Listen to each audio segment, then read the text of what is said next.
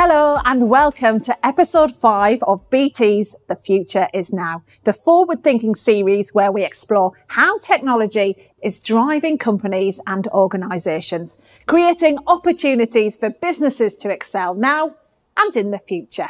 Now this time we are talking about cyber threats. They're on the rise and are increasingly sophisticated.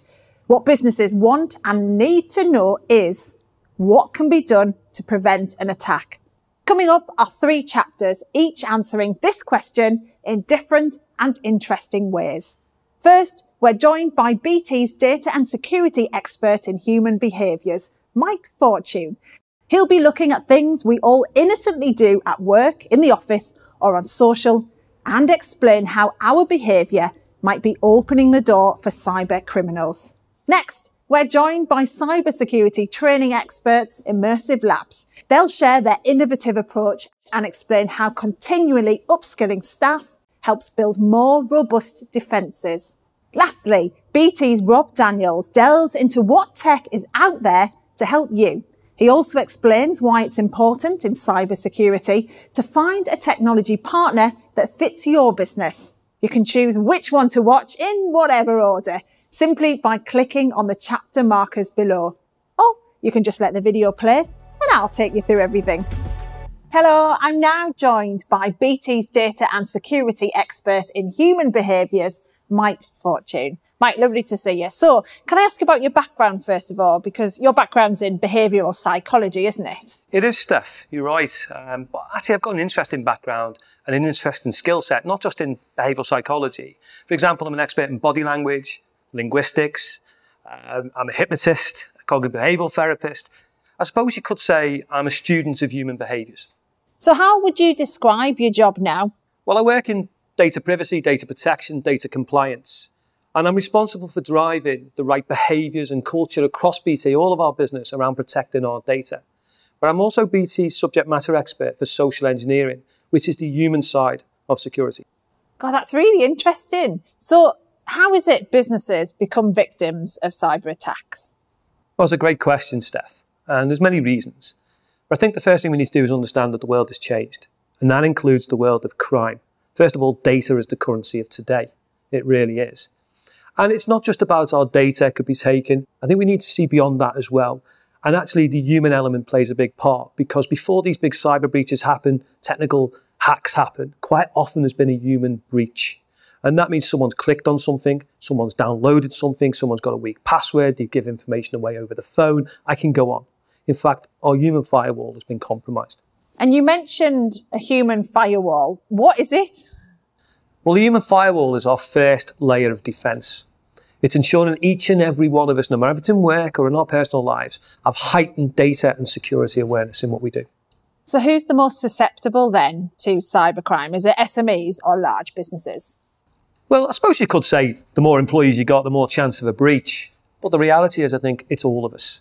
It's dependent on the criminals, what level of criminality, who they want to target. But also we have to accept that, small business, for example, could be used to attack a big business. We could use a procurement company to get at a bigger business. In fact, I can give you examples here of where a charity has been targeted through their people so that the bad people could get at their vulnerable clients' financial information. I give you an example where a garage has been targeted through their people so they could get at the systems of like customers and government. I give you an example where a contact centre has been targeted, where they're trying to get at the credit card information of customers. So it can affect all of us. Wow, to be honest, that sounds really worrying. So what advice have you got then for businesses to stay protected? So there's 3 main bits of advice that stick out to me above all else. The first one is make sure all your systems, your software, your devices are up to date. Why? Because criminals find ways in. And what the updates are the fixes to keep the bad guys out. Secondly, make sure that your people have strong security awareness training, that human firewall piece again, and especially around what we call the issues. And the issues are phishing, which is email, scamming. You've got vishing, which is phone, and you've got smishing, which is anything coming over a message platform or likes of social media.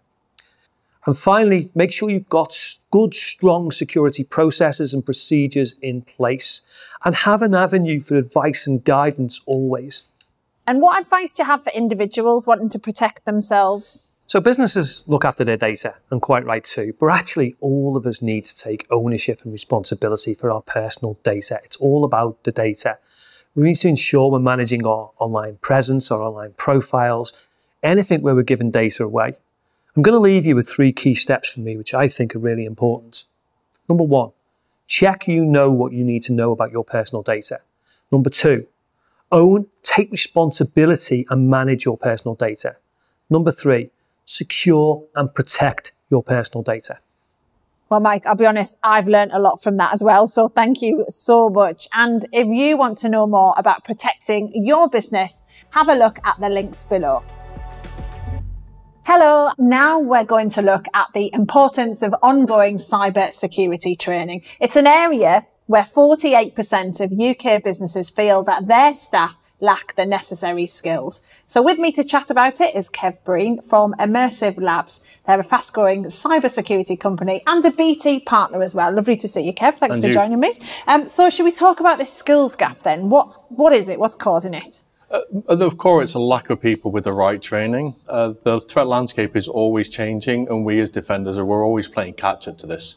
Traditional cybersecurity doesn't keep up to pace with this very quickly, and it focuses too much on your technical teams, where in reality your entire team needs upskilling, not just your IT. You also can't just rely on doing this once a year. Yeah, as you say, it's ever-changing, so I guess you need a kind of well-rounded approach to your training of cybersecurity.